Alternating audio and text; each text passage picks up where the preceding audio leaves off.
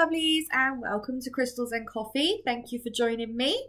Had a bit of a break because I had some school holidays here, so my boys were home. So apologies for that, but I am back now with episodes every week for the next few weeks. So today we're going to be talking about recognizing burnout. So we're going to be talking about how it manifests, what can bring it on, and maybe some ways that you might be able to begin to fix it as well. But first of all, before we get into it, I just want to give a shout out to my newest patron, Derica Evans. Thank you very much for joining me over on Patreon and becoming a patron for Crystals and Coffee. Patreon is where I host exclusive episodes of Crystals and Coffee podcast. There are also monthly video vlogs over there, Q&As, and as time goes on, there'll be more and more exclusive content over there. So if you want to check out how to go about joining that, then I'll put a link in the description of the podcast over to Crystals and Coffee on Patreon. So, okay, back to talking about burnout.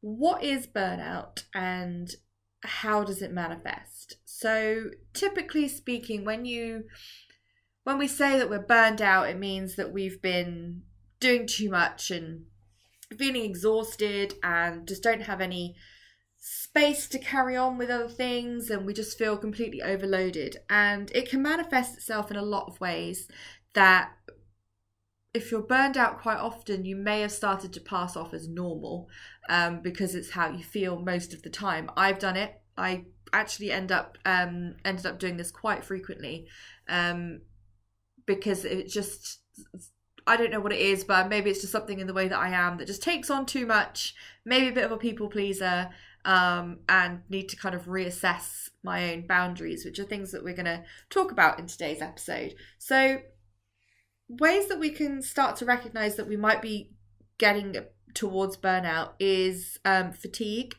For what would seemingly seem like, as much as you try and rest, you still feel lethargic and low energy, and you just don't have any kind of get up and go. And the same with tiredness. Like, regardless of how much you sleep or how much you feel like you've been sleeping, you're still tired all the time. You can be quite irritable, which again comes with lack of sleep, lack of rest. It can give us quite a short fuse and make us very irritable and snappy. Your appetite can change. From one extreme to the other, you could end up wanting to binge on lots of sugary comfort food, things that make you feel make you feel comfort, really make you feel good at the time, and then maybe not so good afterwards. Or you may lose your appetite. You may end up feeling like you don't want to eat at all. And I've experienced both recently. But again, if you've been listening for a while, you'll know that I've been trying to sell my house. It still hasn't sold, and it's only been, I mean, okay, fine, in the grand scheme of things, it's not been epically long. It's been on the market for 4 months, and that was over Christmas and New Year, so maybe I'm being a little bit impatient, but it just brings with it a lot of stress because I want it sold and I want to move on, and I can't until somebody wants to buy my house. So being anxious about that, and then obviously trying to keep the house tidy, having it ready for viewings when people have come around to see the house, and just always feeling a little bit on edge, waiting for a phone call from my estate agent, can get on top of you, on top of everything else of normal life, of looking after my boys, running a home, doing my job, everything else. It gets too much, and it happens to all of us, and we can end up feeling burned out. And if this has been happening for a long time, like I said, you end up feeling like, well, this is just normal. This is just how it has to be. Not necessarily so. Actually, not necessarily so. It doesn't have to. There are ways that, no matter how futile it might seem, there are ways that you can begin to manage it. Some other ways that also you might find the way you're feeling when you're feeling burned out is the need to want to maybe stay at home, stay in familiar places and stay sheltered, maybe not wanting to socialise, just staying in your own space, which makes you feel safe. You can become maybe hyper aware or hypersensitive. I know this happens to me. when I get anxious is that the slightest loud noises or bright lights start to affect me, and I just become really highly attuned to things that are around me, almost to the point of it being uncomfortable. And sometimes it does become uncomfortable and I basically have to shut myself in a dark room, and that's when I know it's time to do something, because if I don't step in and do something, then it's just going to snowball and get worse. And that's why I'm talking to you guys about it today, because I think it is something that is very common. Most of us go through it, and there are ways of being able to deal with it. It might take a while, but if you recognize the issue and you know that you want to try and fix it, that's the biggest first step you can take. So that's why we're talking about it today. So things that can bring on all of these feelings, as I've been mentioning, it's too much at once, burning the candle at both ends, trying to deal with work, family, social commitments. Maybe you've got studying in there as well. There might be external factors such as having to care for other people, care for other family members. There may be trauma that you're dealing with. There may be bereavement that you're dealing with. There could be illness that you're dealing with. You could have financial issues. All of these things and a combination of these things just end up going on top of each other, and you might just feel like you're being crushed under the weight of it. And even if you don't have any of these, you might be sat there thinking, well, I feel like this, but I don't have anything major going on. Maybe I shouldn't be feeling this way. That's not true either, because there's sometimes when you might, if you're trying to rationalize it, think that everything is fine. Why am I feeling this way? But we can sometimes put this pressure on ourselves. We can overthink things, overanalyze things, put unnecessary pressure on ourselves that isn't coming from any other place but within us, of what things that we feel that we must do. And in the end, we put too much on ourselves for no reason, and we just end up not being able to cope with it. And this comes from a whole lot of shoulds. I should be doing this. Well, this hasn't happened to me, so I should be okay. Or but if I don't do I should do this, I should be able to do that. Oh, I should be able to do all this together. It's fine. Everybody else can. FYI, they can't. They're going through the same things that you are. We're all human. So yes, granted, there are people who, things we're going to be talking about today, can set boundaries and maybe manage things a bit different. Maybe they've got time management skills or things they've put into practice, which may have taken them years to master, but they will still feel like this. This will still happen. There is no foolproof way of eradicating burnout forever, because that's just not how life works. The important thing is to be able to recognize when it's happening and take steps to alleviate it or be able to manage yourself through it. That is the key thing to realize here. It's not that you're going to be able to eradicate it from your life and everything's going to be perfect, because that's just not realistic. So we end up having a whole lot of shoulds, because society says we should be able to do this. My mother says I should be able to do this. My boss says I should be able to do this. And it's a difficult habit and mindset to break when you get into this shouldness, because even if there aren't a lot of people telling you, you end up telling yourself that you should be doing it. Like, oh, I should be able to do this. Well, who's actually told you that? Or is it just an idea that you formed and then put that pressure on yourself that you should be able to do it, when no one's actually expecting it of you except for you? So it's an easy trap to fall into. We all do it, and it can get a bit much. So that word should it's not one of my favorite words, let's just say that, because it has a lot of connotations to it, and it's not always good. So where you can start with fixing this feeling, or at least starting to recognize it and manage it, is the first thing you need to do, above all, is give yourself a break. Whenever you can fit it in, for as short or as long, it doesn't have to be any set time. It's just enough time for you to feel like you can breathe. You need to be able to stop for a second, because there's no point in trying to tackle what's going on without taking that step back first and just breathing and taking a clear view of what's happening. When you're caught up in the midst of it, it's going to be impossible to try and figure it out, because you're just not going to be in the mindset. You're not going to be able to do it.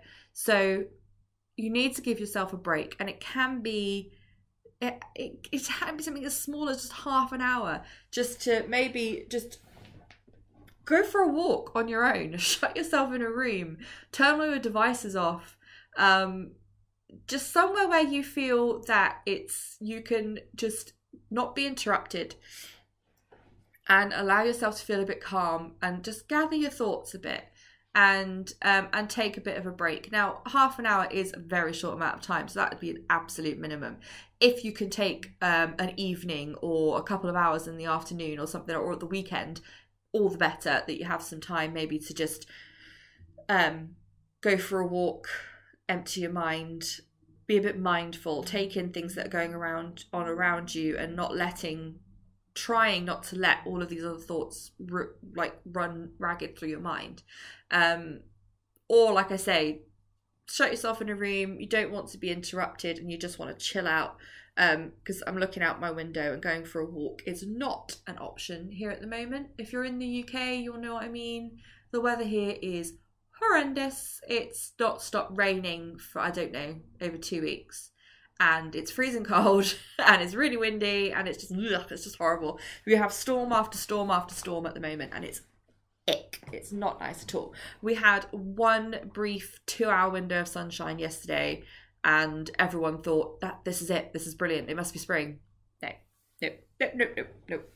It's horrible. So going for a walk maybe isn't the top of my list, but certainly having my husband occupy my sons for a little while and sitting up in my room, maybe for a couple of hours with my journal or my oracle cards, or just napping, is definitely up there on the list to try and take some time out. So there's no excuses with this step, by the way. It's absolutely necessary. You will not be able to focus unless you take a break. We all need it. Again, like I say, we're human. We need to recharge. So you need to take care of yourself. So that means listening to your body. And if you need to sleep, sleep. If you need to eat, eat. If you need to drink, drink. You need to do these things. They're not luxuries, they're necessities, and they are things that you need to do, no matter how hard you feel like it is to fit in.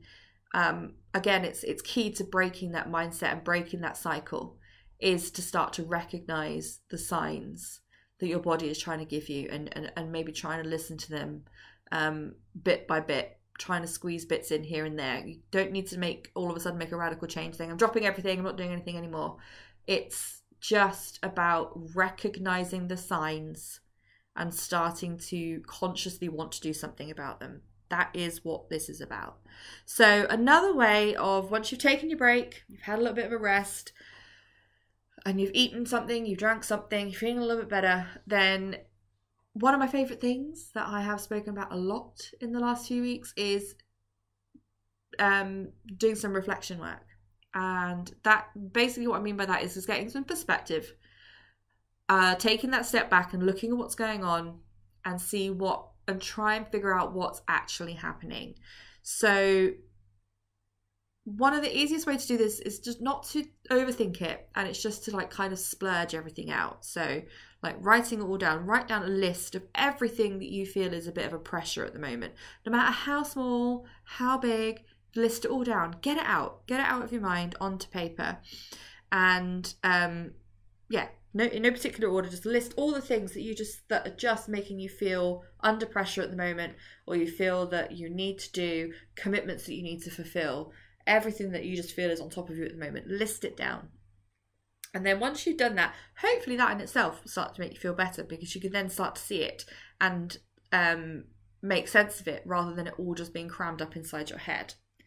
Then you need to, and you can do this at a separate time if you want to step away from it. You don't have to do it all in one go. Again, it's all about working at your own pace. This is managing your personal burnout. It's not copy paste for everybody. So once you have your list in your of all your pressures that you've written down, then I want you to look down them and be brutally honest and mark out which ones are actually must do's. Which one, like for instance, you have to go to work, you have to take your children to school, things like that, things that you absolutely must do on a daily basis, or what you're doing in your life. And no bending the rules. I mean, literally have to do. No, this word should doesn't need to come into it. It's musts. So there will be things on there that you must do. But I am willing to bet that there's a lot of things on that list that are not must do's. That they are things that you're doing in addition. So they're not necessarily things that don't need to be done, but they're not things that have to be done on a daily basis all the time, such as going to work, buying food, cooking dinner. Those things have to be done. So it's important to mark them out, because those are things that you need to make time for. And then go down and be brutally honest the other way. Without thinking of overthinking it too much, mark out things that aren't absolutely essential for your well-being, for your daily life, affect your family directly. So these are maybe things that you feel like you're under pressure to do from other people, or you're being a people pleaser, or you're trying to commit to too much, or you've taken on 3 evening exercise classes that you can't really fit in, so maybe you should only do 2 or 1. Things like that. You need to kind of start crossing things out and saying, actually, do you know what? Don't need to do that. Don't need to do that. And you're immediately eliminating things from your list. So that's the start of that reflection process. And then once you've got your head around that, which again, I'm not saying you're going to do it all in one session. I'm not saying it's going to be easy. It's something you might need to revisit. It's about changing mindset. It's never an overnight thing. It takes time. So again, another thing that you don't need to put pressure on yourself is to do this straight away. It's going to be a work in progress. What's important is that you recognize there's an issue and you're consciously working towards fixing it.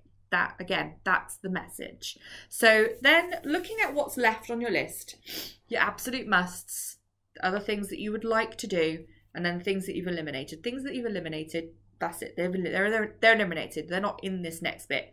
But then you need to put some boundaries in place. And these boundaries can only come from you. They have to be comfortable for you, because if they aren't, you're not going to keep to them.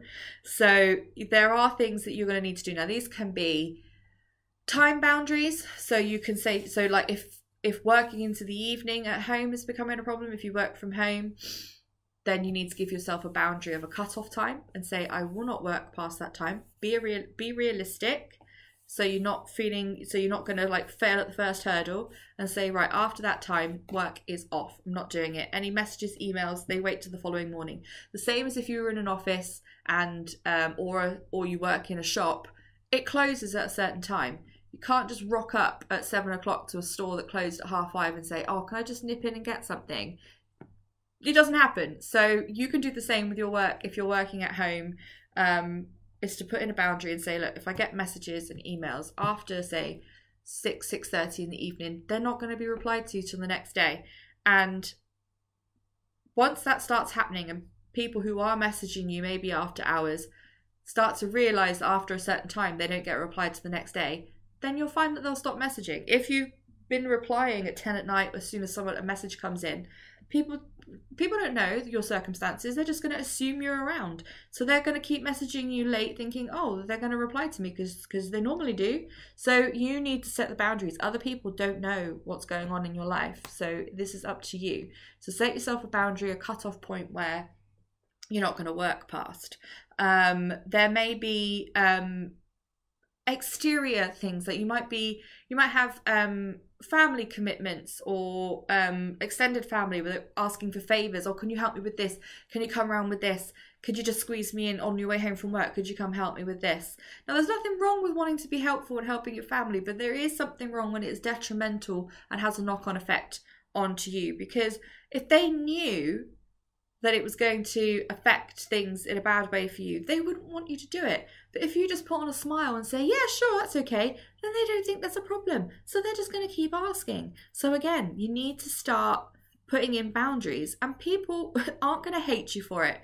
believe me, this is a lesson that I have learned in the last year, is I was someone who didn't have any boundaries, and I would try to help everybody, and it started to break me.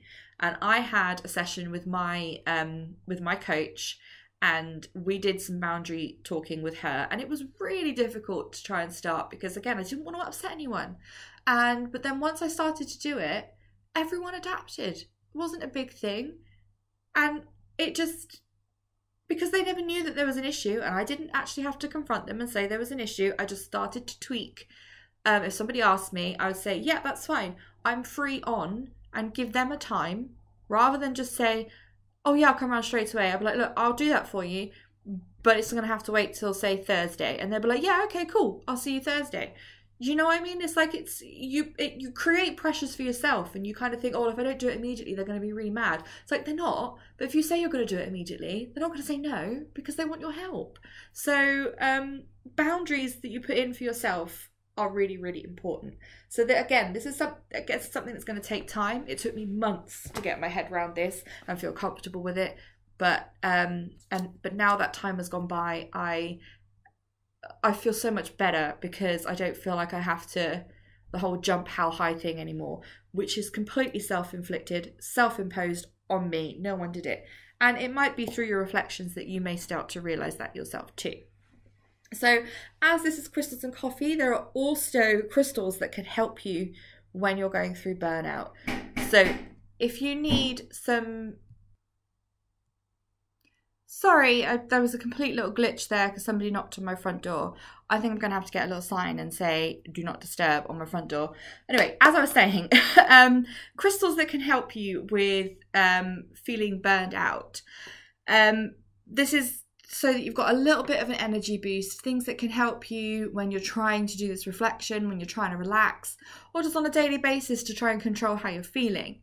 So there's 5 crystals that I'm going to talk about now, very, very briefly. We have blue lace agate, beautiful stone, very lovely calming blue colour, and the overriding feeling from this crystal is calming.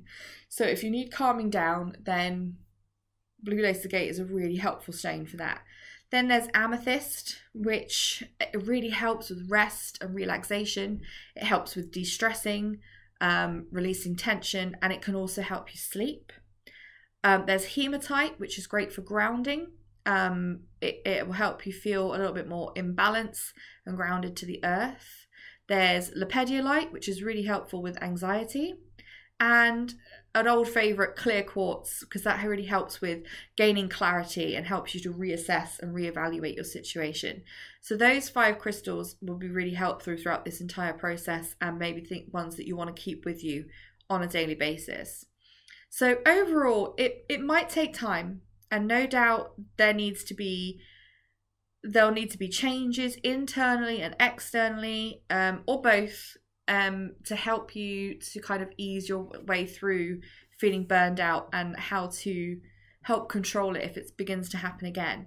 So start slowly. It is a process, but start with intention. The intention is there, and it to take control of what's happening, and do those reflections. List your pressures, see what are your must-dos, what aren't your must-dos, and then start to place your own boundaries, and be prepared for it to be a process. It's not going to be an overnight change. So as always, feel free to comment or follow or message me on my socials. The link on Instagram and Facebook, the links are below. I love to hear from you. I love to have your questions. I love to have your feedback. And again, you can check out my Patreon. There's a new exclusive episode going up there on there today. We are doing a chakra series over there, so we're talking all about the root chakra and the importance of being grounded on the exclusive episode over on Patreon today.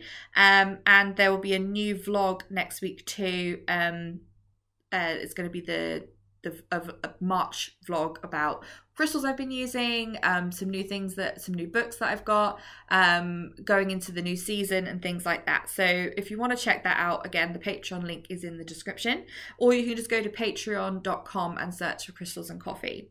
So thank you very much for listening today.